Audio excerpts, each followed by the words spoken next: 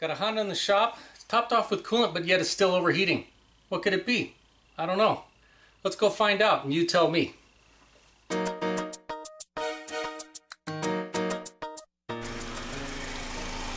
ECT sitting at 221 degrees. And we come over here. Looks like, yeah, we got at least 210, 215 right in this area. So we got over here 130 down here by the thermostat, 159, 156. What do you think it could be? Why is this thing overheating? Alright, vehicle's been running for about 30 minutes and it is fixed. You can hear both fans coming on, you can see them right there. Let's look at what our ECT looks like. It was right at about 203. It'll drop down to 195 because the fans just came on, and it's been doing that consistently. Now before, if you let this vehicle idle for any length of time, it would have immediately gotten up to about 230 on that ECT, anywhere between 220 and 230. And let's look around here. You can see this is showing about 198, 197, so pretty close to our ECT temperature. Over here, 188. Yeah, 184, 188, right in there. These things aren't perfectly accurate, but they're good for just quick checks. And looks like we're 189, 190, 192 right in there, over there. So you can see the temperatures are much more even than they were before. So now, what do you guys think happened? Now, before you answer, I'll tell you what I knew. I knew what the owner complained of, that the vehicle was getting too hot. You know, normally on a normal operating Honda, it'll be a little bit below halfway on the gauge. This one at times was going to go above the gauge like it was going to hot. Didn't go all the way to hot, but it was heading that direction. So that's why they brought it to me to check out. Now, I took it for a test drive, and I had the scan tool hooked up, and just sitting at an idle, just turning it on and really fast, it immediately got up to about 220, a little over 220 degrees without any trouble. And then as I was driving it right in town, I noticed that it was getting up to about 230 degrees. And I had the AC running and the fans were coming on with the AC on. But then if I turned the AC off, the fans were not coming on. And so I got on the highway, drove it on the highway at about 65 for a while, and that temperature went from about 225, 230, right down to about 195, and it stayed at 195 until I got off the highway. As soon as I got off the highway and got off the exit, came to a stop, I hit the light and I waited there, boom, it was up to 220 or so in no time. And I started driving and it stayed about 225, and so until I got back home. And then I did the temperature gun and showed you on the scan tool what I was seeing, and that's what I asked, okay, what do you think the problem is? So now you know everything that I knew. What do you guys think that the problem was, and what was the fix? Alright, now here's the quiz part. I want you to pause the video, leave a comment down below and tell me what you think the issue on this vehicle is, and then we'll come back and see what the answer is. And no cheating, I'll know if you're cheating. Now, in order to come to a conclusion and figure out what's going on, we got to kind of think logically. Now, if this thing was overheating when we got it on the highway, just driving it, you know, for an extended time on the highway, it starts to overheat, but it's fine during or driving in town, that's usually an indication of a blown head gasket. Now, we had the exact opposite, so we're not worried about a blown head gasket.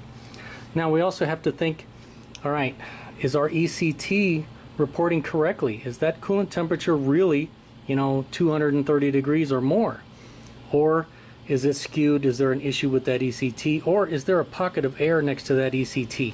So we got to kind of look at that, and you typically have to look on a scan tool, and you know, from when it's cold to when it warms up, we want to see, do we have dropouts, glitches, anything like that? I didn't see anything like that, although, I mean, it did get warm pretty fast. It did not have dropouts or glitches or anything like that. If there's a pocket of air there, it'll usually, I mean, like within a couple minutes, just bang, just go all the way to the H. And so I didn't see that. So, you know, just quickly looking at the scan tool, it didn't appear that there was anything wrong with our ECT. It seemed like it was working correctly. Now, that doesn't mean it's not skewed, and it could be working, but it's just, you know, not reporting correctly. But it seemed like it was okay. And then, you know, we have to think, okay, is it actually overheating? And so that's where the temperature gun helps us out to figure out, okay, is it actually overheating, or is that coolant temperature sensor lying to us and it's not really overheating? Another thing we have to think about, you know, in this case, it was overheating in town and at an idle, sitting still. And so typically that's where our fans are going to help kick on and help keep things cool when we're not moving, like on the highway and things like that. So we have to think about, okay, do our fans work? And whatever is supposed to turn the fans on, is it working? In this case, there's a switch down there at the bottom of the radiator. Some vehicles have a second coolant temp sensor that tells the computer when to turn the fans on. And so I looked and saw that, okay, when I turn the AC on, these both work. But I noticed they would cycle on and off, you know, like normal. But I noticed that even though it said 230 on the scan tool, it wasn't turning our fans on. When I turned that AC off, our fans were staying off. And so that's a clue. Okay, is there a problem with our switch? I knew the fans were working, but is there a problem with our switch or our wiring? And that's where, you know, I took the temp gun and I could see, okay, over here the temperature near our ECT was pretty close to what we were reading on a scan tool, so that seems like it's pretty accurate. And then over here, it seemed like things were much cooler, you know, the end of our hoses, and so I was thinking, you know what, it seems like we are not circulating our coolant. So it's not getting to 200 degrees down there, so it's not turning our fans on. It seems like all the heat is staying over here. And so what can cause our coolant to not circulate? Well, a restriction in the system, a bad thermostat, or a bad water pump. And so, you know, then we gotta take in all of our data and be like, okay, what's going on? Now, I just worked on this vehicle. I put this radiator in just a couple months ago, and I wanted to put a new thermostat in, but you know, due to the just the cost and try to keep savings down, we didn't end up putting in a new thermostat, but I would have liked to. But I knew that, you know, then when I tested the system, that the coolant seemed to be flowing fine. So I didn't think, you know, in just a couple months we had some kind of restriction that's blocking something in our cooling system. But we have to think, okay, is the water pump, did it go out and it's not circulating coolant, or is there a problem with our thermostat not allowing the coolant to flow? Now, what's the most common issue? A bad thermostat. And so that's where my head was thinking, okay, we've kind of eliminated everything else. What was going on in our situation? Well, we were pretty consistent. When we got on the highway, it dropped down to 195, but when we stopped or, you know, slowed down in traffic, we were up to 220 to 230. And so it seemed like coolant was flowing, and then when we got to higher speeds and higher RPMs, maybe we had a little more coolant flowing, which is why our temperatures went down. So I was less suspicious of a water pump and focused all my attention on the thermostat there. Now, you know, the thermostat is part of the housing. In fact, where's the old one? I'll find the old one. So here it is. So here was the problem. I know that was a lot of words to say it was a bad thermostat, but it could have been a lot of things. And if you guess wrong, it can get expensive.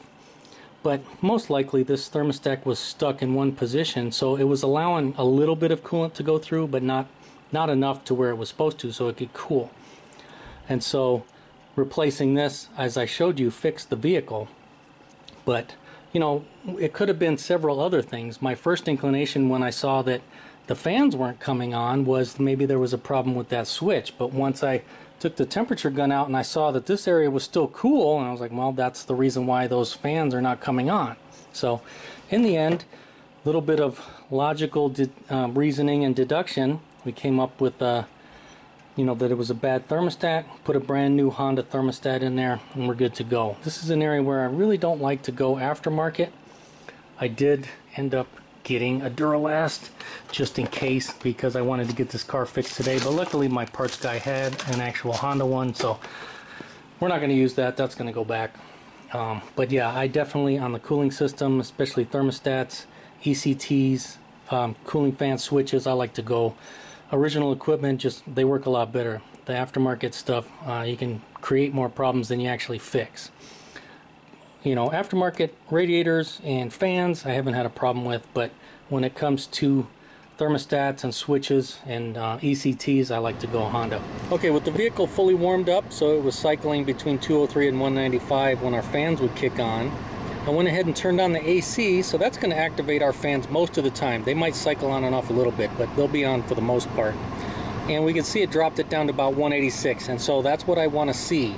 So this is another good indication that we have a fix, because this is a properly operating system. This is what we should see with those fans on all the time. That should definitely drop our temperature down. Alright, I'm out on a test drive, running around in traffic, and it's about 105 out today, so definitely a great test for this vehicle. If we look at our temperature gauge, we can see we're exactly where we should be on a fully warmed up Honda, so that's good.